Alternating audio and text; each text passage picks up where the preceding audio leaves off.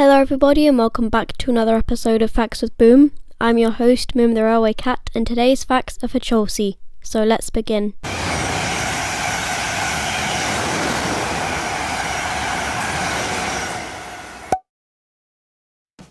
Cholsey train station is on the Great Western Main Line, 48 miles, 37 chains, 78 kilometres down the line from London Paddington.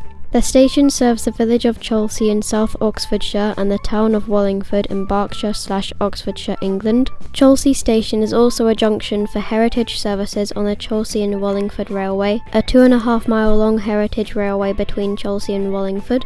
Cholsey train station has 5 platforms, 2 on the fast line, separated by a fence as they are rarely used, 2 on the relief lines for normal services, and 1 terminal platform on the heritage line. The station is managed by Great Western Railway and is served by Great Western Railway as well as occasional heritage services. The station was opened on the 29th of February 1892 as Cholsey and Molesford, and its name was changed to Cholsey in 1950. The station car park has 53 spaces. The station's 3-letter code is CHO, and in 2020 to 2021, the station was used by 54,628 people. Thank you very much for listening to this episode of Facts with Boom. Please subscribe and remember to stay alert.